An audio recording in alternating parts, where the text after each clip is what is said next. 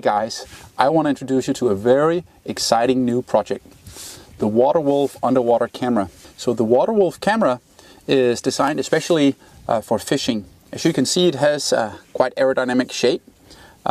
It's made out of two components. So the housing itself is very, very waterproof. As you can see, there's only two parts.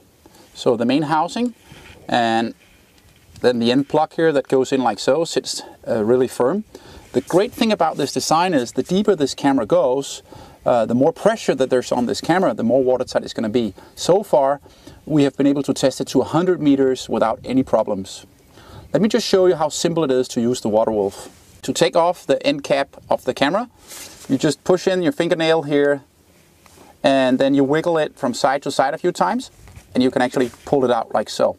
If you're not able to pull it out with the power of your fingers, a smart little trick is to make a little string with a relatively big knot at the end. At the end of the little cap here is a hole through, and you can just pass the string through that hole, and then you can very easily remove the cap like that. So the camera only has one function basically. As you can see, it's either off or on. When you switch it on, it's going to take 5 to 6 seconds before it actually reads the micro SD card. And when it does that, it's going to start blinking red. And when it blinks with a second interval, you know that you're recording. When you switch the camera off, you can see that it comes solid red and then it turns off. And when it's turned off, you know that you can safely remove the SD card. So as you can see, now it's actually recording. Okay, so I'm going to turn it off, and be patient, wait for the camera to have this solid red light, and then when it turns off, you know that you're safe to remove the SD card. So the SD card is a 16 gigabyte SD card, and this equivalents approximately a full battery lifetime, and that's where this camera is really brilliant, because it has a full 4-hour recording time, and that's about 16 gigabytes of data that goes in there. So when you put it in, make sure that you have these little sensors here. They go upwards like so, and then you press it all the way in. You have also a micro USB port, as you can see. You can use that to charge your camera. When your camera is charging, it turns on a blue light. And once that blue light turns off, you know you're fully charged. So it's very, very simple.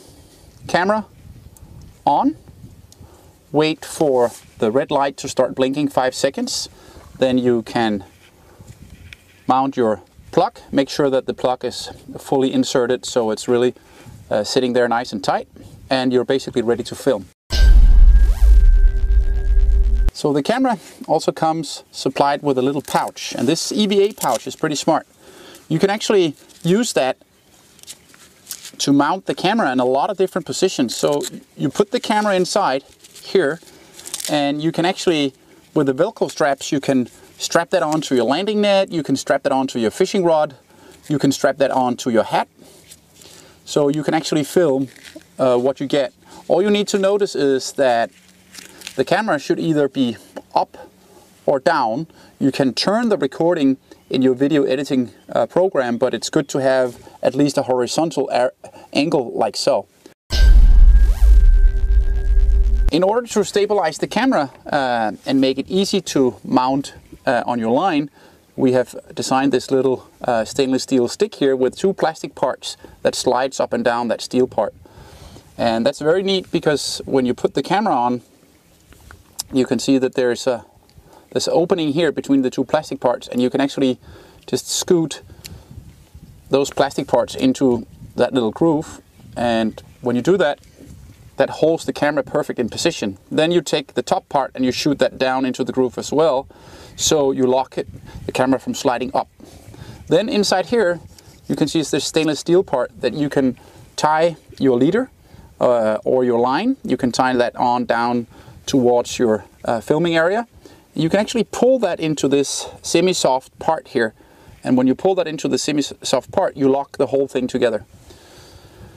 Also, very clever, you can see that it has this little keel system, So without any weight, this camera floats with about 5 degrees angle down towards the water. We can see how that looks in the water. I'm just going to put that in the water without any weight on it, and you will see that you can actually use that as a control float.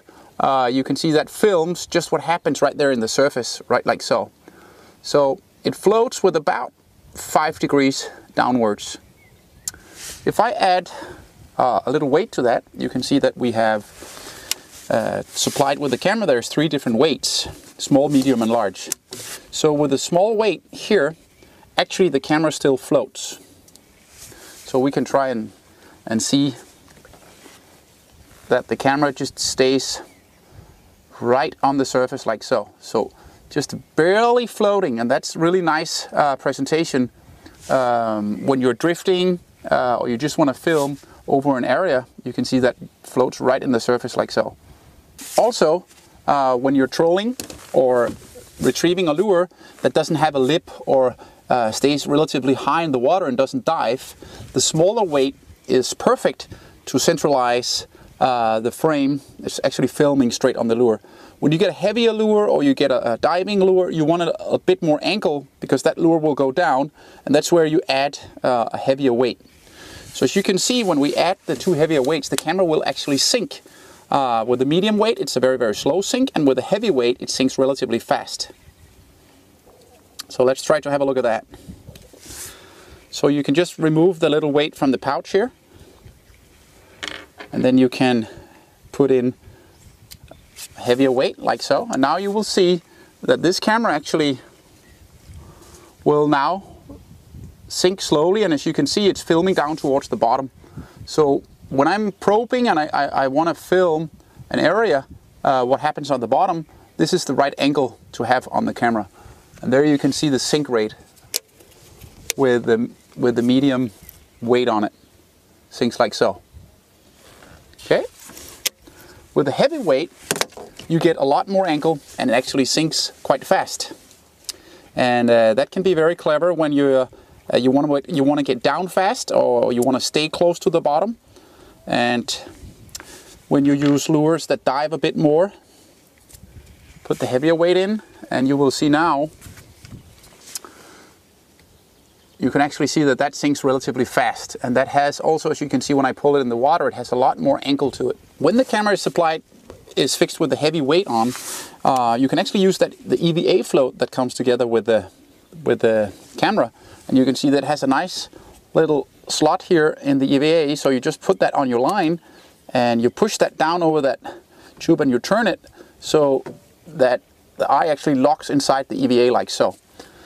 When I have this set up, I can actually film any bait, trout bait, worm, small live bait, dead bait, whatever I have under my float. And this camera actually films everything that goes on under the surface. Let's have a look at that. So as you can see right now, that actually films straight down what happens under the surface. And you can see there's a little angle to it, but it's pretty widescreen, so it will actually film quite a large area. One little trick here is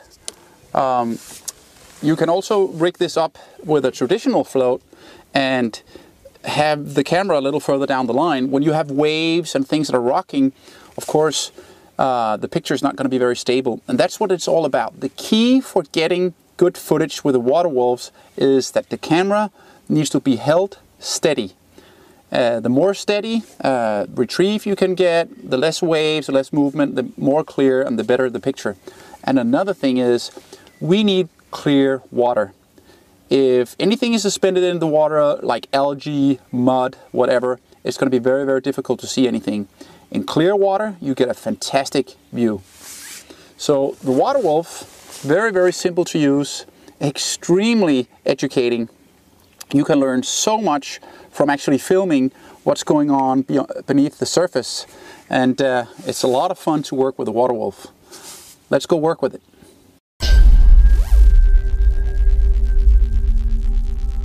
So I'm just going to try my new toy here, the water wolf. I'm going to try to film these schools of fish that I see here at the boat launch. just to show you the different options. So first, I'm just gonna turn it on. I'm gonna try to rig it up on a float. So I've put on the heavy weight, the heavier of the three. I'm just gonna slide that on like so and lock it down with the counter arm. So now this camera would actually sink with this heavy weight. So I'm going to attach this little EVA float, and that just slides nice on the line, and it goes down over metal stem like so, and I can just lock that in position like so. So just checking that I'm on, I'm filming, and now basically I want to see how that school of fish reacts. So I'm just going to film it that way, right there, as you can see. So now it's just filming those fish. While I do that, I will rig up a bottom mounted camera, and for the bottom mounted camera here, I'll show you that I use the same stick as you can see, but here I just want to attach a small weight. So I put in the smaller of the three weights, and that will allow me to sort of suspend the camera at any angle that I want. So first, just open the camera, turn it on. It's nice when there's only one function, it's either on or off. It's simple. So just slide that on here. And now this camera actually will float, but the smaller weight will give it an angle.